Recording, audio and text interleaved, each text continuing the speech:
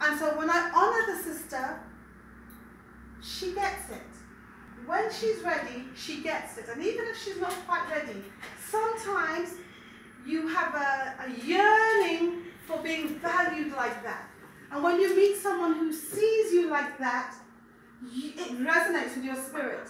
And you make the decision, therefore, whether or not you want to be in this kind of space where those that are around you recognize your divinity, or whether you want to go into another space where people are going to judge you for what you do have, what you don't have, what you did last week, who it was you went with, all that kind of other stuff. I'm not about that stuff. I'm not about that other stuff. I'm really about the journey that we're on and us being on purpose.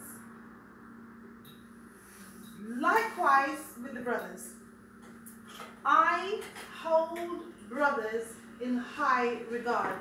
I am not interested in what this particular society says about our brothers. I'm not interested. It just so happens that I birthed these brothers.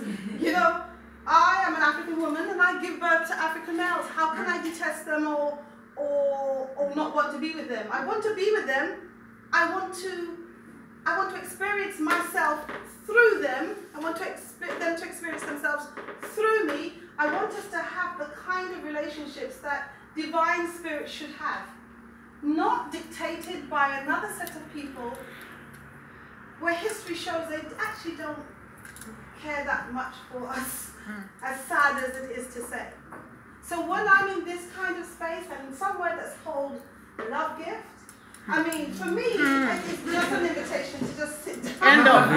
End of. It seems to me, right here, right now, we should be making love. Just so.